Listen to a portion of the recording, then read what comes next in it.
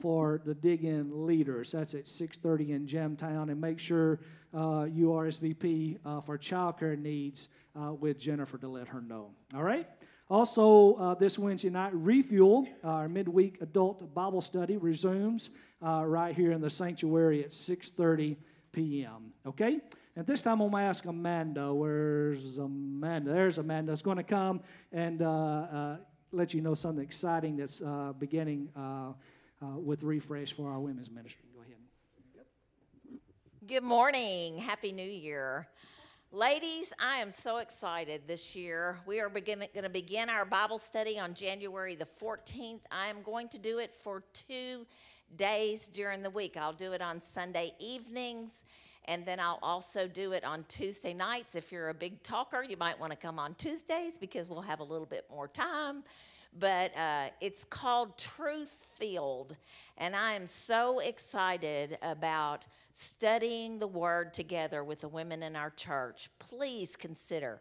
The reason I wanted to make this announcement today is if you would like to have a book and not pay shipping on it, I can order them today. If not, you can get the book at Lifeway, or you can get the book at Mardell's or several places online. But it's by Ruth Toy Simmons. We've done one of hers before, and it's just a great Bible study. Any age women are welcome to come and join us from young to old and study the Word of God, starting off this year talking about being truth-filled in the Word. Amen. Thank you, Miss Amanda. I encourage you to come be a part of that. I have one last announcement. I want to go ahead and do this now, so after worship, he's able to come. We have Mike Manning coming today with the Harmony Baptist Association Missionary. He's going to be coming today to share God's Word with us, and we thank you for being here, our Brother Mike. Always is a blessing to hear him share God's Word with us, especially today as Brother Paul is out. So when we're done with worship, he'll come right on up, and you'll be blessed, I know, by what God shares with us through him. Okay? All right, we're here for worship today. I was thinking about this earlier. You'll kind of see the ongoing theme. It's kind of like having Thanksgiving on December 31st, okay?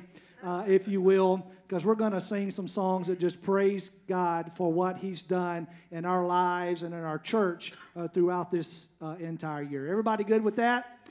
Amen. Let's start by singing this opening hymn, To God Be the Glory. Let's sing.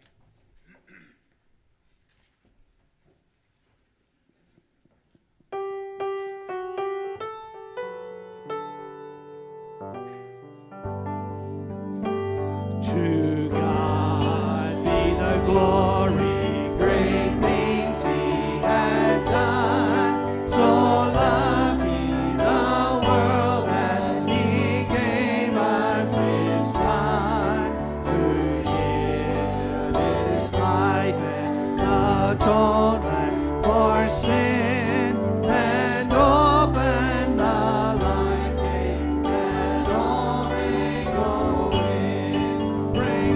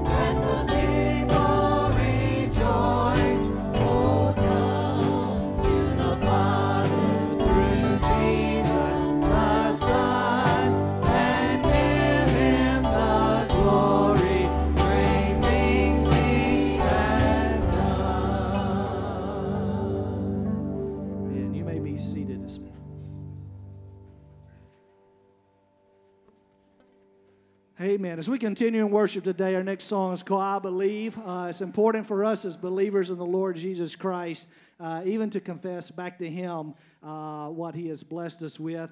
The opening line of the song just says, I believe in the blood of Jesus. It washes white as snow. I believe in the power of the gospel that makes the broken whole. So much to praise the Lord for today as we worship.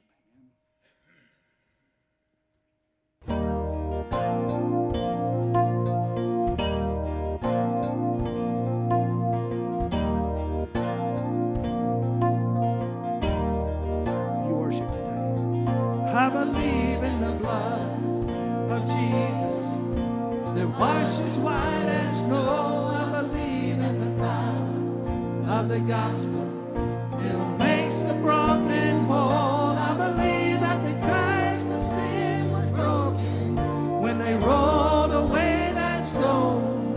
I believe, I believe, I believe. Sing as I bow before you, Lord, I will rise in confidence.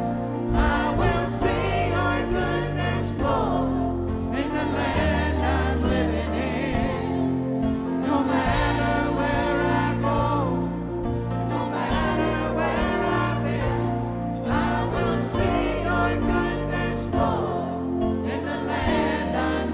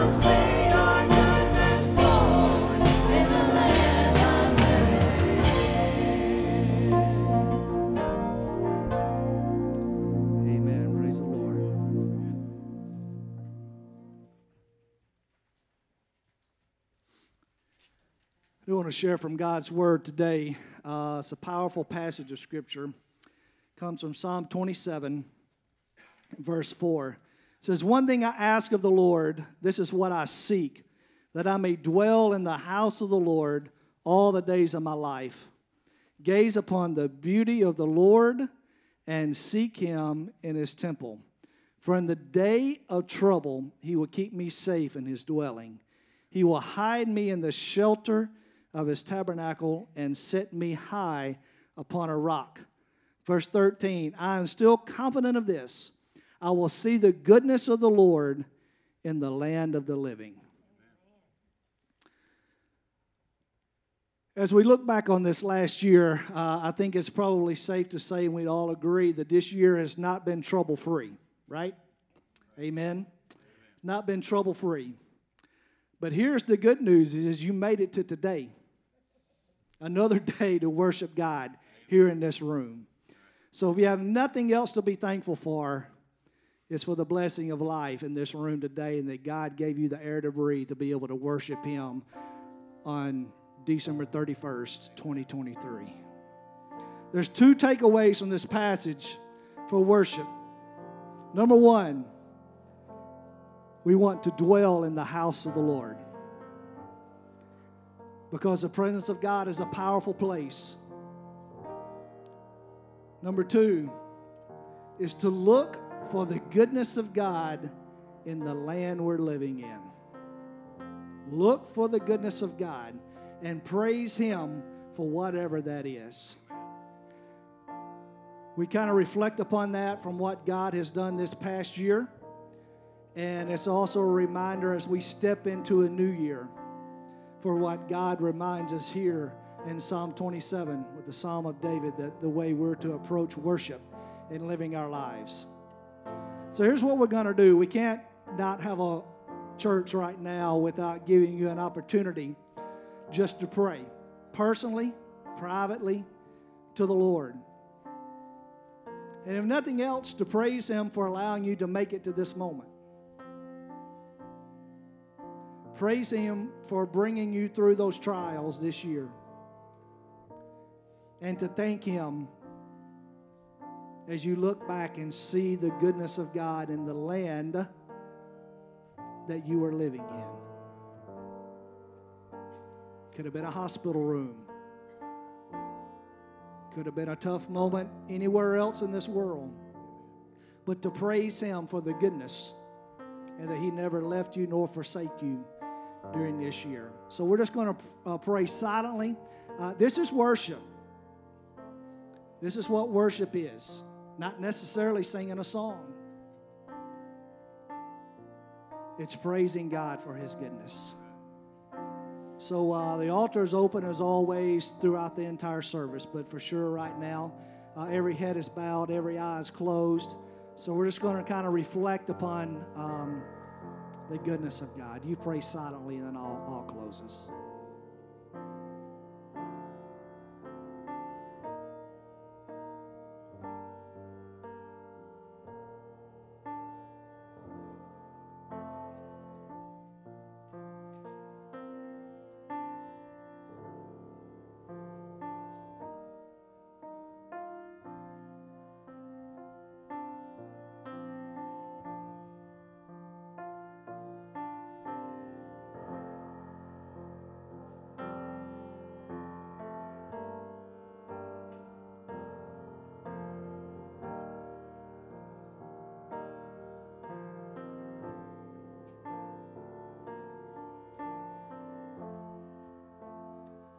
Heavenly Father, God, we pause in this moment and now to give you all glory, honor, and praise. God, we come before you, God, with thanksgiving in our hearts. God, as we see your hand and the goodness of who you are, God, in the land that we're living in. No matter where we go, God, we can see your goodness if we'll just focus our hearts and our lives upon that. God, that you work together for the good of those who love you, God, and we do today. I pray that our hearts will show you that today. God, as we praise your precious and your holy name, for you are worthy of all of our praise, God, for what you've done in our lives throughout this entire year, God, and even this morning, God, as we reflect upon those things, God, we realize just how blessed we are. We are blessed because we have the Lord Jesus Christ as our personal Lord and Savior, that you provided a way for that, God.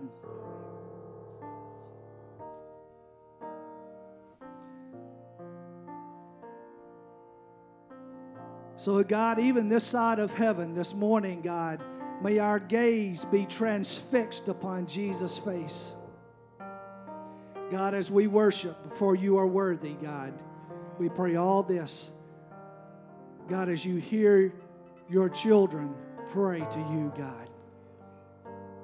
We pray all of this in the name of my Lord and Savior, Jesus Christ. Amen.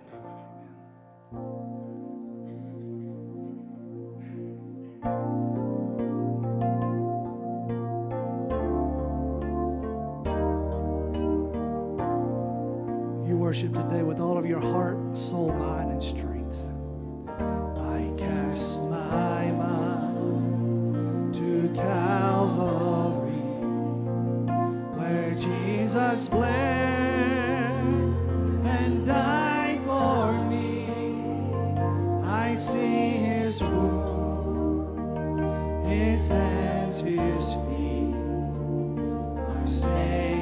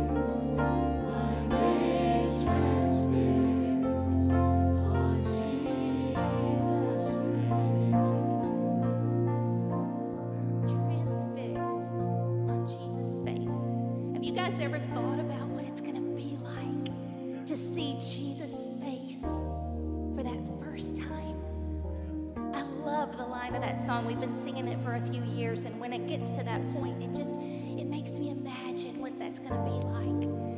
And I know most of us in the room have probably seen the movie The Passion of the Christ, right? I know Brandon kind of force that upon the youth. And it's so hard to watch that crucifixion scene, right? When he's up on the cross, and it's just hard to keep your eyes looking at that scene. But you know, as good as that movie is, I think they really missed the mark. Because in the Old Testament, when they're prophesying about what the crucifixion's going to be like, they talk about how, you know, Jesus' beard was ripped from his face. They talk about how he was beaten so he was unrecognizable as human. Can you imagine if they had portrayed that in the movie? And I heard a story the other day that just kind of brought it all home to me. There was this mom and young girl, and this mom was horribly disfigured.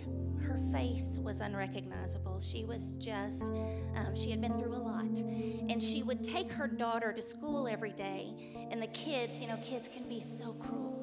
But kids would laugh and point fingers and make fun of this mom and this daughter, and the daughter would come home from school every day crying. And then one day, when the daughter got old enough, the mom explained to her that there was this fire, and she had gone in to bring the baby out, and she had been burned over all her body. And from that moment on, the daughter realized that when she looked at her mom, she no longer saw shame. She saw love. She saw what love looked like and how much she was loved. And I think when we rise to meet Jesus and we see him for the first time, I think what we're going to see is love. We're going to see love like we've never known it before. What we're going to see is how much he loves us and what he has done for us. I think we will be more than transfixed. I think we're going to be so captivated and so... I have no words. I think we won't be able to look away. All we're going to be able to do is praise the name of the Lord our God.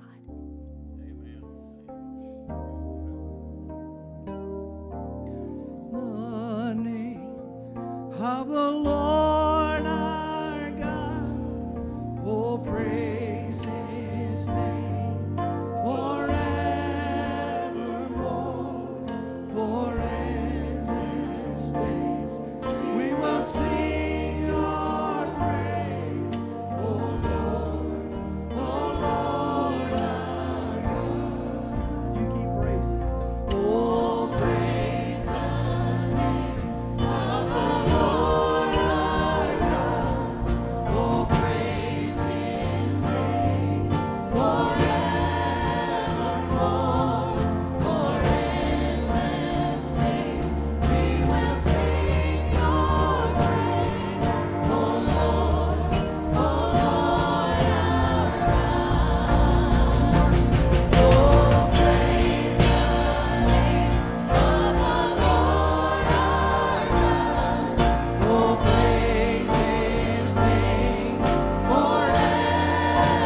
forevermore, for endless days. We will sing your praise, oh Lord our God. Oh Lord our God. And you praise the Lord today. Amen. He is worthy. And you may be seated.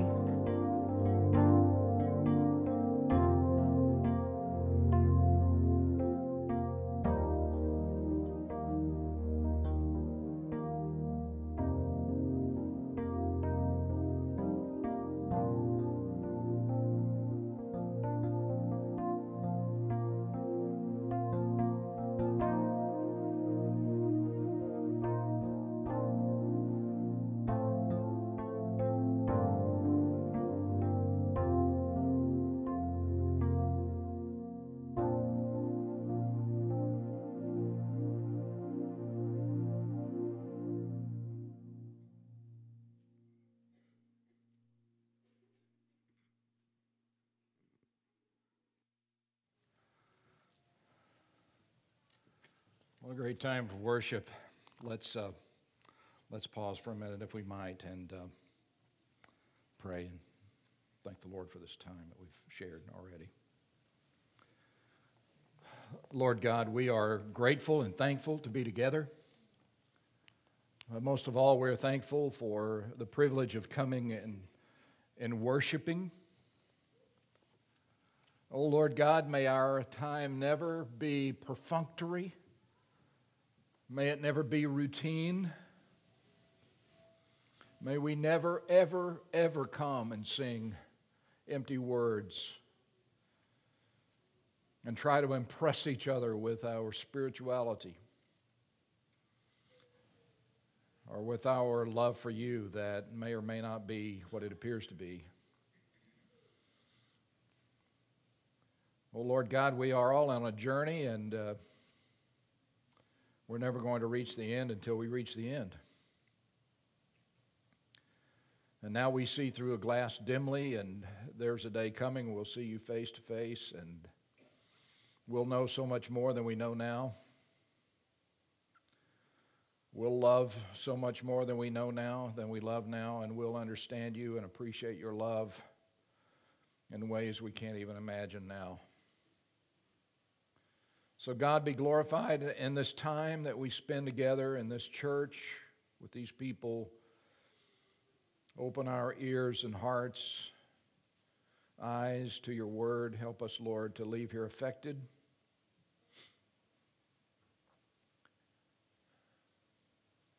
Changed, beginning change, continuing change, all for the glory of God and for the edification of your people.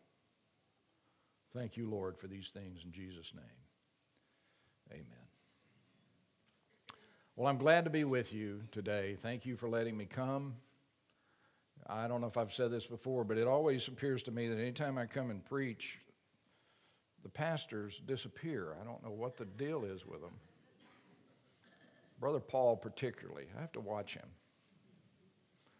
He's a great guy. I'm very thankful for him, for his partnership in ministry and for his friendship personally, and I'm grateful to be here. I'm thankful for this church. We, as we move to 2024, can you believe that? 2024. I don't have to tell you that we live in precarious times and days. If you don't realize that, then you probably are not paying attention or have your head in the sand or something. We live in difficult times, and we don't know how bad they really are. I've heard somebody say one time that things are not as bad as you think they are, but neither are they as good as you think they are either. So we don't know for sure everything going on, and we're probably glad we don't know everything going on. We don't know everything going on in the world scene. We don't know everything that God is up to. But we do know that he has, as we've said this morning, given us life and sustenance, and here we are on the verge of entering 2024. So what's ahead? How do we navigate these days that are coming ahead? Is our future up to God, or is it up to us? Well, it depends on how you look at it. I've been pondering that issue quite a lot lately, and I even wrote a brief article about it just not long ago, and I thought I might expand on that topic a bit this morning. And so basically what I want to talk to you about is the tension between doing and resting. I mean, we can't just sit back and let God do everything, and yet God has to do a lot. But as we're going to see in the passage we'll look at this morning, if it's all up to us, then it's going to really come to naught. We don't have a great deal to offer God and ourselves. So it's easy to see the extremes. It's easy to think either or. Well, it's either God or it's me. And I know you know better than that, but that's the tendency that we tend to do. We tend to say, oh, Lord, deliver us, or we tend to take things in our own hands and do it our own way. I'm reminded of Moses at the Red Sea. You remember the story when the people of Israel God had delivered them from Egypt. Pharaoh finally, after a lot of headaches for him, agreed to let the people go, and as soon as they left, he began to pursue them and chase them up to the edge of the Red Sea. And Moses, in his great words of faith, said, "Stand still and watch the power of God." He said, see what God is going to do here. And he says, well, let me just quote it. He says in chapter Exodus 14, verse 13, "Do not fear. Stand by and see the salvation of the Lord, which he will accomplish for you today. For the Egyptians whom you have seen today, you will never see them again forever." I mean, that sounds great, doesn't it? Is that not a statement of faith? I mean, these guys, Pharaoh and all his chariots and soldiers are right at them. They're camping out there ready to get them. And he's saying, stand and watch God. What a statement of faith. The Lord will fight for you while you keep silent. That just sounds, I wish I had that kind of faith. Then the Lord said to Moses, "Why are you crying out to me? Tell the people to go forward." Wait a minute. I thought we were trusting in you. God is saying, in essence, yes, you are. So go forward. And you know what happened when they went forward? God parted the sea. But their responsibility was to trust God, not just to say, watch God, but to move as they watched God and to trust him and to act. And so God parted the sea, got the people miraculously through. The Egyptian soldiers followed behind. God closed the sea on them. So did they see the salvation of God? Yes. But not standing idle. James, well, before I get to James, biblically speaking, the right perspective lies somewhere in the middle between watching and trusting God and doing. So, is God in control? Yes. Is he working on our behalf? Yes.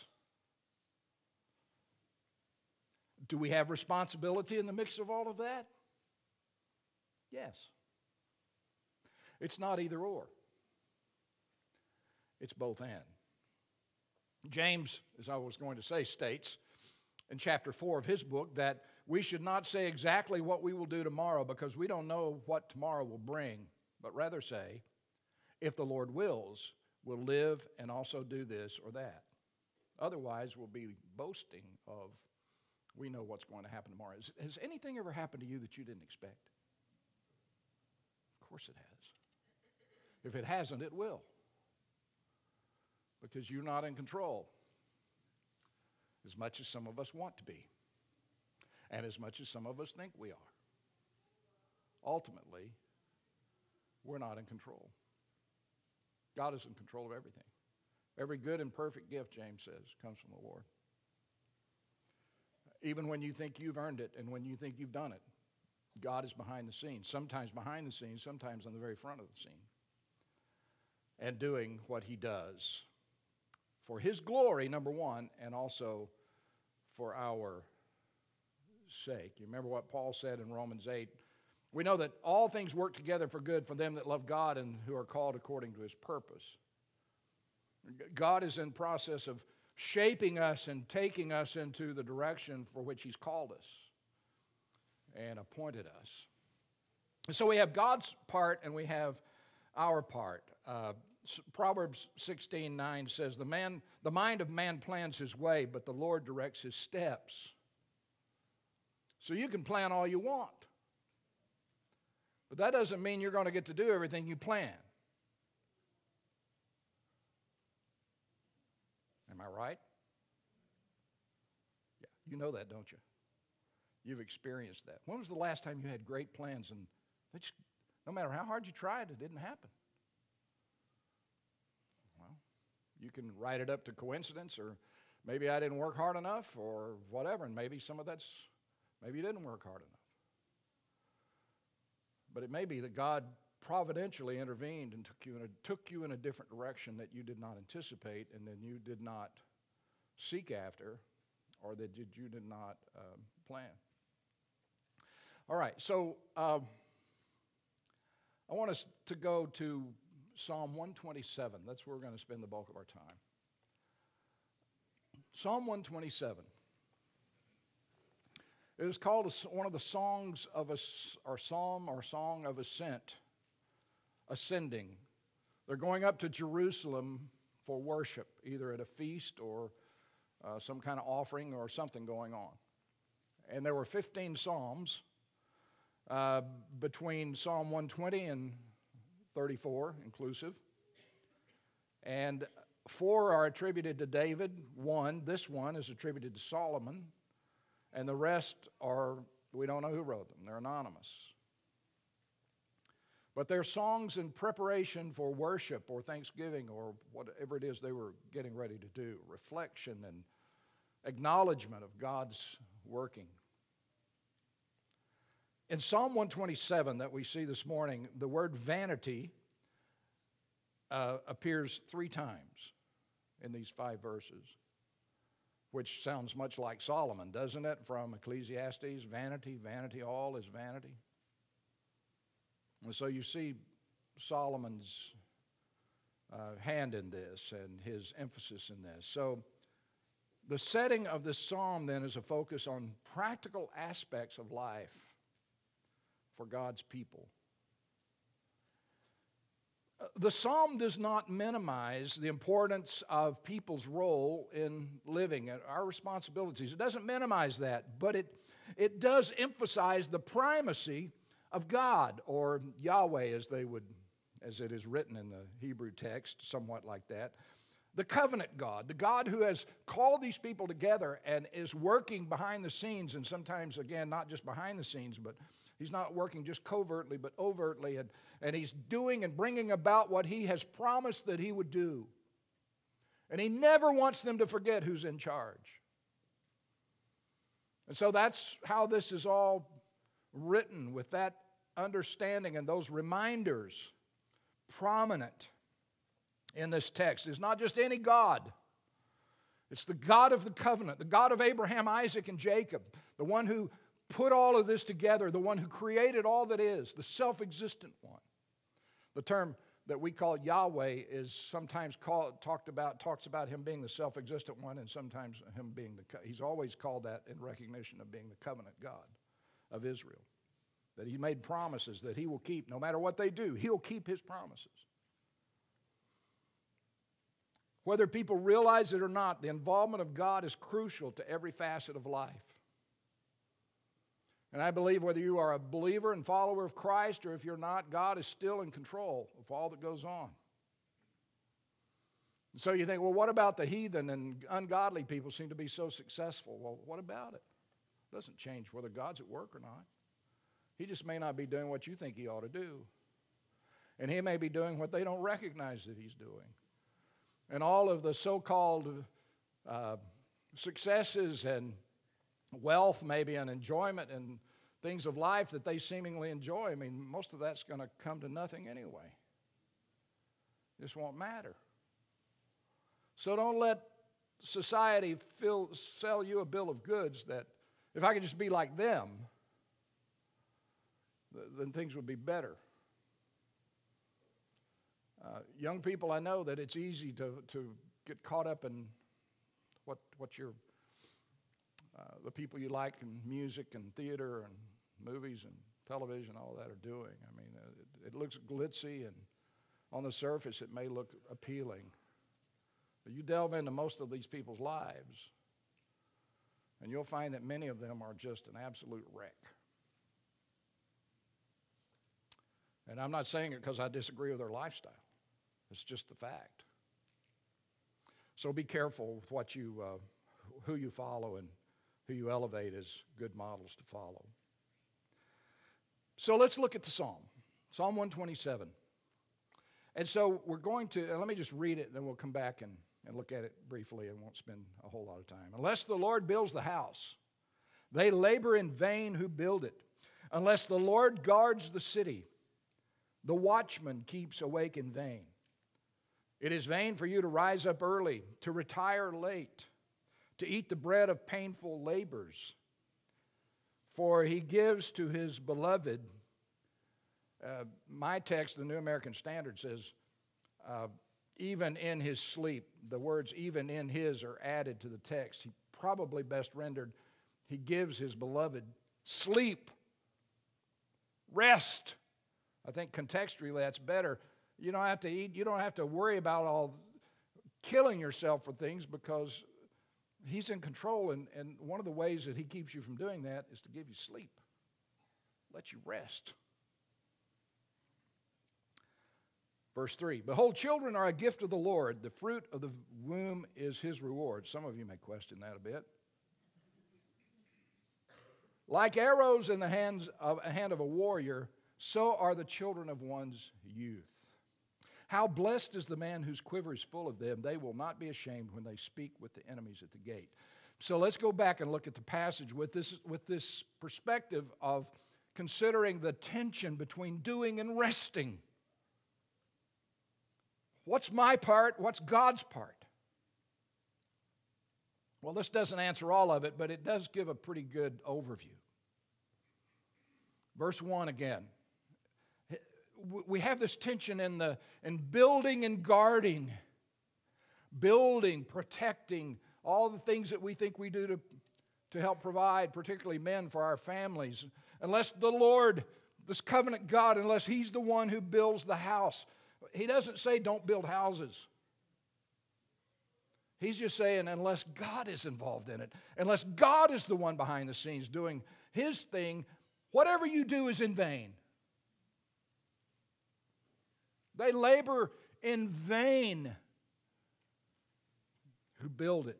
To build means, in this text, it has the idea of making something come together, making it happen.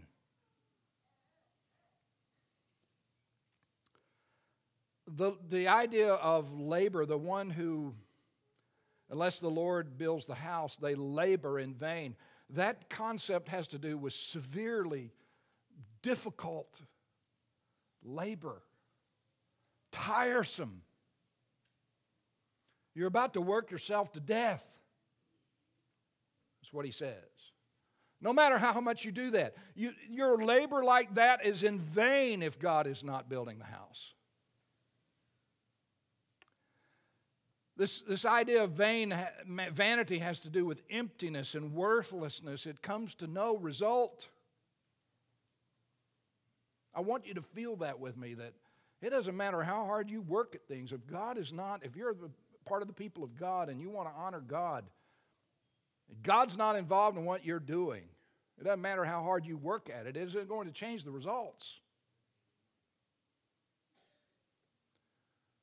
So how have you been doing with that? 2024 is here tonight. Many people will be making resolutions. So this next year I'm going to what? It's usually lose weight. I'm going to, whatever it is I'm going to do. Do more of this, do less of that. How long do those things last? Usually not very long. So what kind of resolution should you make this year? We once built a house many years ago, first church I pastored. And I met a guy who was not a member of my church, but I met a fellow that was a builder, and he said, we were talking one day, he said, I'll build you a house. I'll build you a house. I said, I've got this much money, and that's it. I said, I got no more than that, period. If you go over that, I got no more money. Oh, I think I can do it for that. Well, I was 25 years old probably. I was young and stupid. I'm just old and stupid now. I hadn't learned a lot sometimes. But I took his word for it. We didn't have a contract, and we built that house, and we loved it. We were so excited about it. It wasn't a big house, but it was really nice. I mean, we're pretty much newlyweds, not completely, but pretty much, and we were excited. Comes to the end of this building time. This was in about 1980, maybe a little before that. It was probably, it was about 79, 1980. I don't remember exactly what happened with the economy, but the points on a loan jumped out of sight just before we got ready to close the house. And it was going to create a great expense that was much more than what we expected. And I told the guy, I got no more money. I told you I got this much money. Well, you know what happened? We lost the house. We didn't get it. We never got to move in it. I was just crestfallen because I loved that house. So we'd poured a lot of time and energy and planning and picking out colors and all the stuff that we really wanted. I mean, this was going to be a nice little house. It wasn't very big, but it was really going to be nice. And we'd lost it. And there wasn't a thing I could do about it. Some years later, we built another house. My wife designed it. This time things went unbelievably smooth, and we built a very nice house, and she got to live in her dream house. Now, don't think it was a mansion. It wasn't. But it was nice. And we loved it, and we were just saying, thank you, Lord. We got it for less money than we could imagine. I mean, it was great until we felt the Lord prompting us to move.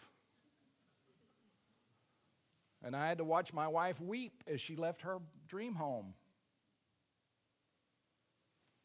All the time knowing that it's just stuff. But do you feel that with me? Maybe some of you have been through that before. I mean, sometimes God interrupts and doesn't let you do what you want to. Sometimes He lets you do more than you want to or you thought you would. And sometimes He just changes things at any point in the action there. Can you identify with that? Can you feel that? Unless the Lord builds the house, they labor in vain that build it. He moves on. Unless the Lord guards the city, the watchman keeps awake in vain. He doesn't say you shouldn't have watchmen. He doesn't say you shouldn't guard the city. He's just saying you're only limited in what you can do.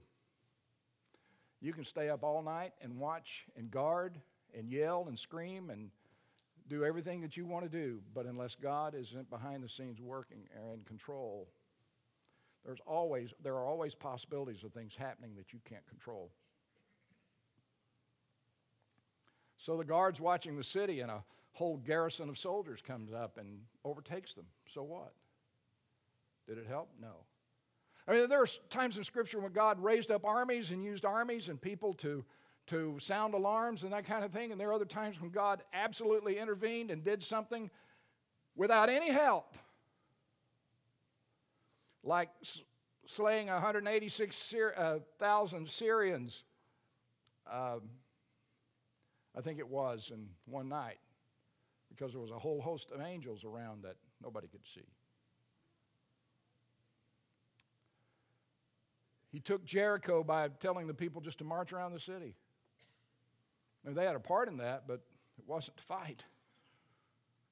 God just caused the walls to fall flat. Who would have thought that? I mean, God has done some really strange things. Are you aware of that? And He often does it so that everybody goes, what's up? How come God doesn't seem to care about the way I would do it, and He does it in different ways? Well, so everybody would say, God did something. You remember with the story of Elijah and the prophets of Baal, where there had been no rain for 3.5 years? Elijah declared that. Long story about all of that because of Ahab.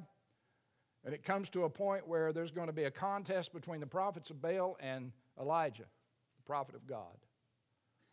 And so they're going to have a contest. Elijah says, let's build fire, an altar, put wood on it, and the God will call on our God, and the God who answers by fire, He'll be God. And so the prophets of Baal did all this, and they were screaming and yelling and dancing around and cutting themselves and crying out to their God, and Elijah was mocking them. And it becomes Elijah's turn, and he prays, and God sends fire. And all the people said, the Lord, Yahweh, He is God. He's the God, not Baal. So God always wants to remind His people, whether He uses us in a significant way or He goes around us or He does what we expect or not what we expect, He is still God. Never forget it. Never miss it. Unless the Lord keep the watch, the watchman, the guard, is wasting his time. Guard, yes. Do you have a security team here? I'm sure you do. But I want to tell you, unless God is in control, your security team will do absolutely no good. You can lock your doors at night, but that doesn't guarantee somebody won't get in. You can amass weapons, do all that you want to do. And I'm not saying don't do it. I've been wrestling with that issue myself. But ultimately, you can have an arsenal. And unless God is involved, it won't do you any good. I'm not saying, and I don't think God says don't do those things. He just says unless I'm involved, everything you do is going to end differently than what I want and what you anticipated. Well, so we can only do so much. And so the next thing, let's hurry along. This is true. There's this tension between doing and resting and earning a living and doing your job. Verse 2, he says, it is vain. You see that twice. Unless the Lord builds the house, they labor in vain that build it. Unless the Lord keep the watch, the watchman wakes but in vain. Unless it is vain for you to rise up early and to retire late, to eat the bread of painful labors, for He gives His beloved sleep. You know, something that I've noticed, and I see that myself too, there's something about us guys. Ladies, I know you don't understand us. I'll just stop there, man. I won't say from our part. And they say there's no difference between men and women, and you can't tell. We're different, no doubt. There's something about men that when you ask a man, how you do it? Oh, I'm busy. Oh, I've been working hard. I get up at 4 o'clock in the morning to work. And you think, wow. I used to know a preacher. I had him for a revival one time. He was a good guy. But he was at some people's house, some leaders in the church, and he'd get up at 4 o'clock in the morning and pray real loud. The whole house could hear him. And they're going, do you know he gets up at 4 and prays every morning real loud, you know? Wow. At that point, I was kind of impressed. I wasn't doing that.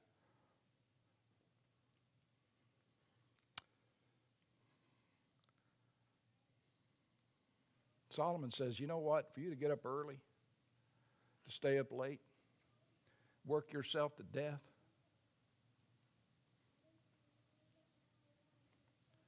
so what? God's not impressed. He gives you sleep so you don't have to do that all the time. Now, there may be seasons where you do it, and there may be times when God wants you to do that. There was a season in my life, not too many years ago, where God did some things in our life and put me in a course of study that I really hadn't been pursuing and interested in. And I got into it, and I found out quickly I was way over my head. And God did a work in my life that He's never done before and never done since. And I got up early, and I stayed up late doing the work that was before me for a season. I had discipline that I've never had before, nor since. So He's not saying don't do those things ever. He's just saying don't be impressed with yourself. God doesn't need you to do that. He may call on you to do that, but He doesn't need you to do that. God is the one who is able to supply. He's the one who gives bread. He's the one who gives rest. We are responsible. Work, yes, work hard. The Scriptures tell us to do those things. Just don't put all your hope in yourself, because you can't pull it off. Unless God is energizing, unless God is directing, unless God is working and leading and prompting and all those things, you're doing it in vain. So don't get too impressed. The last thing he talks about in this tension between doing and resting is in having a family. Now, let me say before I even get into this, this is not a blanket promise that God's going to get everybody a quiver full of children. And some of you say, thank you, Lord. And some of you, no doubt, maybe even in this room, would give anything if God would give you a child. So those things are in the provident hands of God. So these are not blanket promises, but they're principles that we can look at. Behold, children are a gift or an inheritance of the Lord. The fruit of the womb is His reward. This idea of inheritance has to do with God taking care of you and what's coming ahead, like in your latter days and so forth. I'm beginning to think more about that all the time. The reward idea has to do with payment. God is blessing you and rewarding you for faithfulness. And He does that, at least sometimes, through your children. Some of you think, well, you don't know my children. Well, nobody's children are perfect. But God, again, God is saying that the principle that He's saying is that children are a reward from God. In Leslie's and my life, we've been married about a year, and I was the one that started saying, I really would like for us to have a child. God gave us a child. We named him Matthew, which means gift of Jehovah. Just the very thing and I got that from this verse. The second child, Leslie wanted. God gave us David, beloved of God. The third child, God wanted.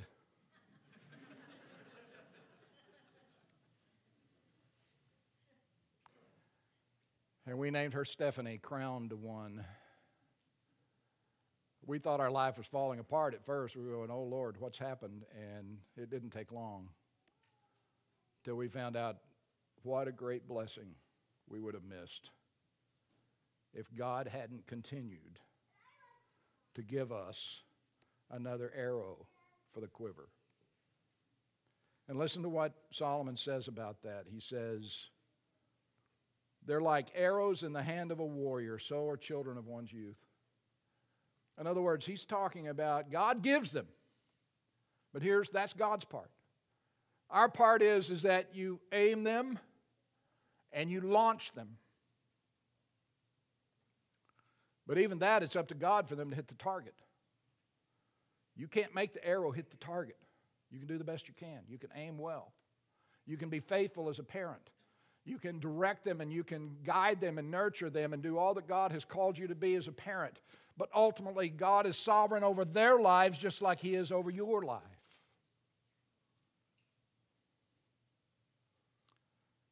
Our children haven't done everything that we would like to have done, seen them do in every case, but neither have I. But we have seen Him work in them and guide them and help them navigate through some difficulties in life and bring them to a point where He's working in all of their lives in significant ways. And we're just saying, Lord God, look what You're doing with the arrows that You put in our quiver. You've been faithful. They are an inheritance to us, and they are a reward for us. And some of the greatest disciples I have, and listen, I take my job seriously here at the Harmony Association. Some of my greatest disciples are my children.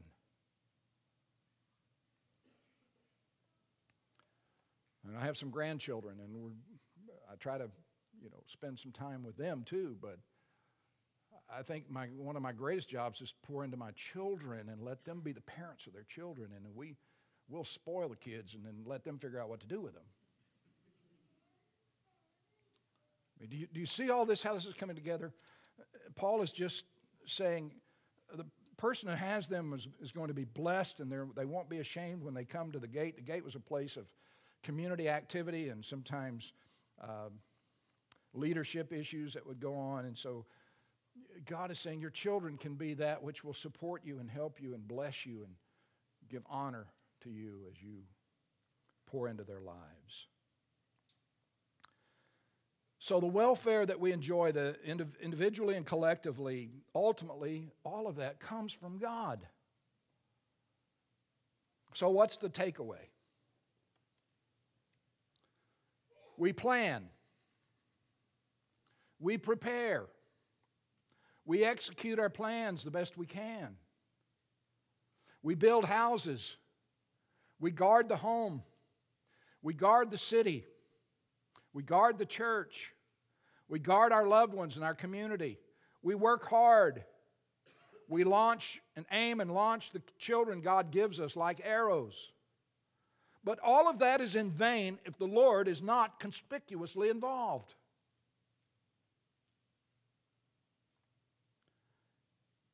He builds with us. He watches with us. He provides sustenance for us. He gives rest. He gives us an heritage as children and a reward of them being our children.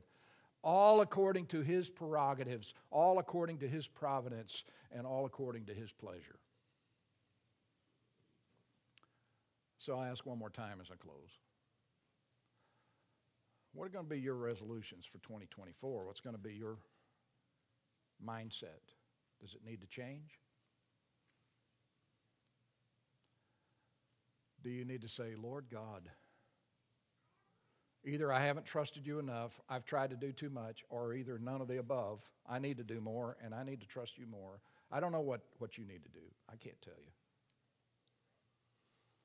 But let your mindset, let this ring in your ears, unless the Lord is conspicuously involved, you labor in vain in everything you do.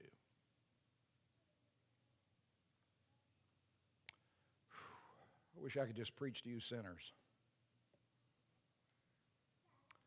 I need to wrestle with this, and I am wrestling with this myself. Let's pray. Lord God, we are thankful for your word. Oh God, I know how to talk about this a lot better than I know how to do it. You've taught me a lot over the years, and yet I have so much more to learn. I have so much more to yield. I have so much more to do. So God, I pray that you would give us all perspective on our own lives, individually and collectively. May we be diligent. May we work hard. But may we never be impressed with our work. May we always be humble in our accomplishments. May we be content in you doing what you want in spite of what we want. And Lord, above all, may you be glorified in all things. And so we commit our 2024 future to you as we enter in. Lord God, work in us and with us and through us. In Jesus' name, amen. You need to respond to the Lord in some way this morning. I invite you to do that. Jim will be here in front to greet you. And I pray God will bless you. Keep all these things in perspective as we enter into 2024. Would you stand?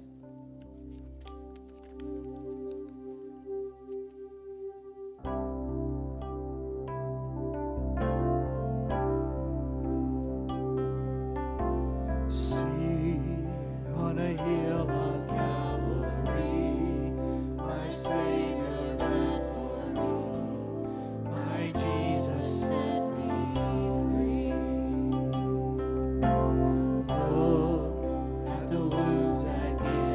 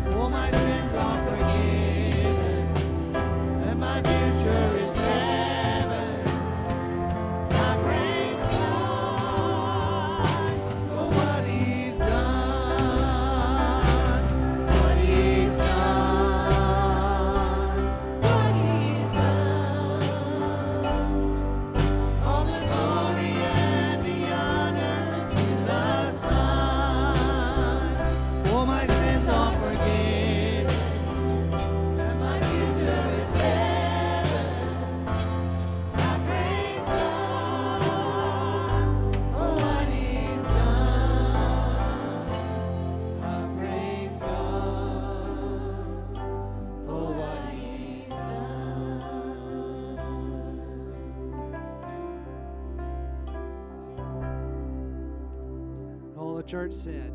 Amen. Praise the Lord.